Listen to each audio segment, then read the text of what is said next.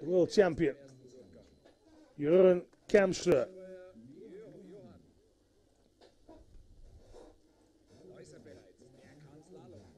18 years of age. It was the first run he completed this morning of the competition over the first few days of this. He's more like what we saw in Italy, and Kampschreur will cross the line in front.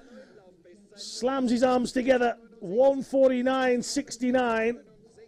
The Dutchman, who won the slalom, giant slalom and super combined events in Italy earlier in the year, as well as winning the Super G World Cup final event. He's top now. Dino Sokolovic, wife Barbara, will be watching on, I'm sure. Dino's been in great spirits all week. Just keeps saying to me, I'll do my best. Whatever that is what it is. Sokolovic, this is good. Looking for 1:49. He's top. Sokolovic of Croatia with one to come in Johan Tabele. Oh, he's enjoyed that. I'm sure his wife Barbara is screaming at her laptop or device, whichever way she's watching it. Only this man can stop the Croatian from taking the very last race before we go to Croatia. There'd be a certain sense of symmetry to that, wouldn't there? Tabele.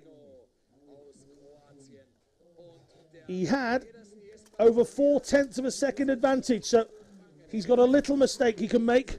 As long as he's somewhere between 53.80, he'll be fine. But this is quick again from Tabele.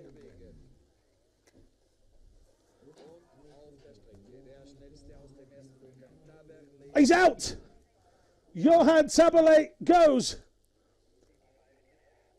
And you can only imagine what's going through his head there. You can see him just staring at the sky. A huge chance for Johan Tabele. But there's your winner. And look, just look at the laid-back demeanor of the man. He said to me in the breakfast area yesterday, hey, look, I'll do what I can do. And if it's good enough, it's good enough. And it's exactly what he needed. Tabele just couldn't get back inside. You can see straight away, so annoyed with himself. And he still sat there pondering. Sokolovic comes out. Damir Mislak, his fellow Croatian. Pedersen gets the handshakes as well. Jeroen Kampschreur, one of the first to congratulate him. So, well, Sokolovic was on the podium yesterday in third. He's got top spot this time around.